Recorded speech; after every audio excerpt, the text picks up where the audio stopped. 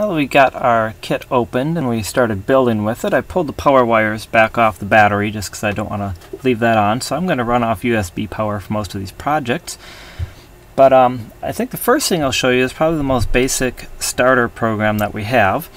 And to find that, if you go into your Arduino programming environment, you need to find a way to do a screen capture for this. If you go in under File, there's an Examples folder. And if you go up to the very top one, it says Basics, and then I'm going to go over to a sketch called Blink. What Blink will do is it simply blinks an LED. It's probably the most basic function of the microprocessor. And I'm going to pull all of these wires off here, because although this is a great little project, we'll show you how to wire that up and do all sorts of stuff with the LCD. But I don't want to confuse the issue of what's really going on, so I'm just going to yank some wires out here and start building a slightly different process. Okay, I'm going to upload my Blink sketch. The upload button, it'll start compiling and you'll see it start to flash some lights on your Arduino board with any luck. Takes a few seconds. The red and green light should start to blink. Oh, need to select my COM port. That might change on yours. By the way, using the board, it's the Arduino Nano with ATmega 328. And select your COM port. It's usually the most recent one listed. And I'm going to upload. Notice the red and green light starts blinking, and then you'll notice the onboard LED starts blinking on and off. On for a second, off for a second. Not very exciting, but we can start using this. That onboard LED is linked to pin 13 on your Arduino. Pin 13 is kind of a special little pin, and what I'm going to do is I'm going to pull a wire from ground, any color you want. I'm going to put one wire into ground, and I'm going to put that to the left side of any of the LEDs over here. I'll just pick that top red one.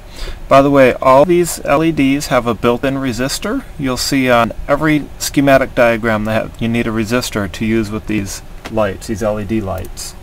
So with that being said, I've built them into the DuinoKit to make it easier. And oops, I just hit uploading. And I'm going to pull digital pin 13, which I know it's down here on the board and it's somewhere else on the Nano. Don't worry about the Nano, go by your board markings. I can pull it either from here or from here. I'll move the wire in a second. I'm just going to hook it into the positive side of my LED over here. And so I get my big hand out of the way, you should see this light is flashing as well. You can do that on any of the LEDs over here to get them to light up. I can also pull this to pin 13 up on the top. They're linked together. This shield and the little microprocessor are all linked together. So it'll make for a possible easy wire hookup, depending on how you want to run it.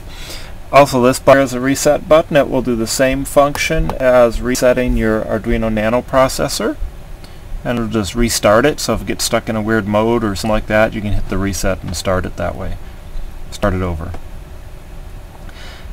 So, with that being said, it's not too exciting. You can move it to a new D, move it over to the yellow one. There, it'll blink the yellow one on and off. Not incredibly exciting. I'm going to put this ground wire that I have and put it up here on the common, or the K, which is known as the cathode. And I can hook to my tricolor LED. And if I light up these two pins, I get green. And I don't know if the color comes through too well on the camera. If I light it up on these pins, I get blue. If I light up on these pins, I get red. And that, of course, has built-in resistors as well, so you don't have to bother with any of that. I can get really exciting. And let's just say, well, here's my blue. And I'm going to jump a wire to go from blue to red. And that will light up the blue and the red one at the same time, making a purplish color. So it's hard to see that on the screen.